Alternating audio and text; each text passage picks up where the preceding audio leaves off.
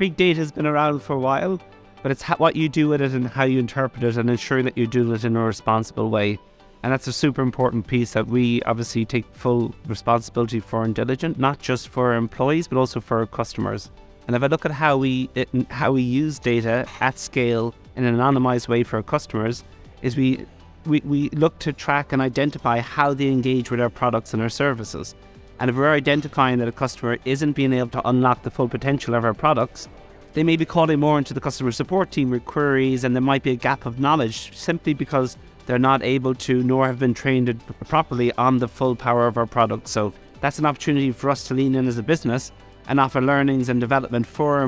our customers to be able to get the full impact of adopting our products. So then if I look at it from the employee perspective then,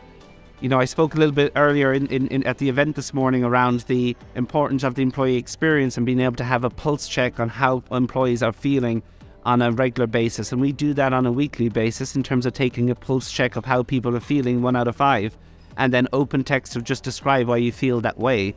And again, we pull at scale across the company that information again in an anonymized way to be able to identify trends of how people are feeling as we traverse what has been a crazy couple of years and will continue to be, particularly for a company like ours that is scaling and growing at such a pace. And I think what often happens is companies and departments can build so many data points that actually they're not clear on which ones are the most important ones. So doing that regular review on a monthly, quarterly basis to ensure that you're looking at less data points, but the ones that really do drive the business, and ensuring that you're looking at that and doing the rigor of that on a very regular basis, because things change, markets change,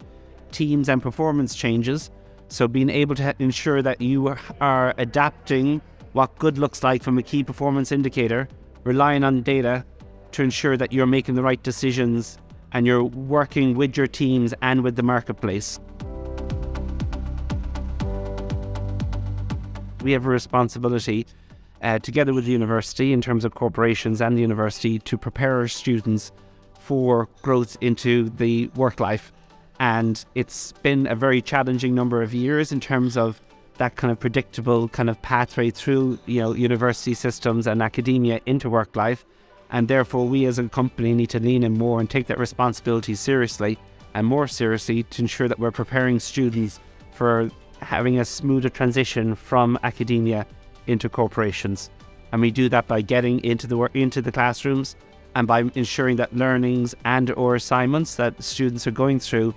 are applicable to real life, and they're actually building their CVs during their undergrads and master programs by working on real life company examples.